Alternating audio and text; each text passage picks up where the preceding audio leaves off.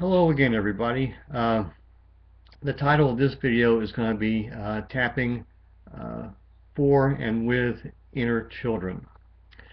Before I do that, I want to speak a little bit more about the tapping points.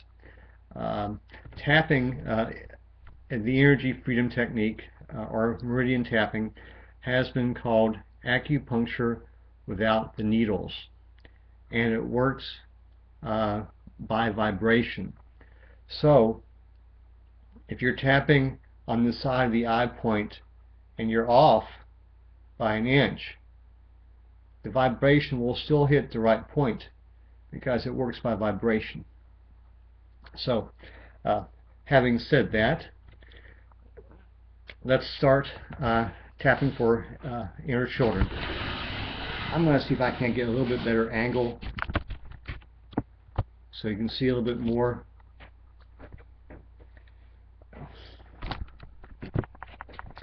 We're going to start with the karate chop point.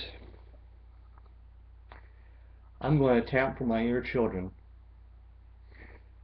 I have a lot of inner children that I'm going to tap for because they deserve to be tapped for. My inner children. I'm going to tap for them. All the different ages, all the different feelings.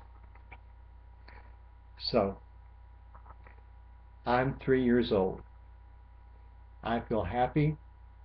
I feel healthy. I feel hopeful. I'm 5 years old. I feel happy. I feel healthy. I feel hopeful. I'm 7 years old. I feel happy. I feel healthy. I feel hopeful. I'm 10 years old. I feel happy. I feel hopeful.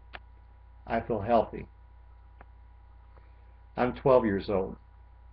I feel happy. I feel healthy. I feel hopeful. I'm an adult. I feel happy. I feel healthy. I feel ready to take care of my inner children. Peace.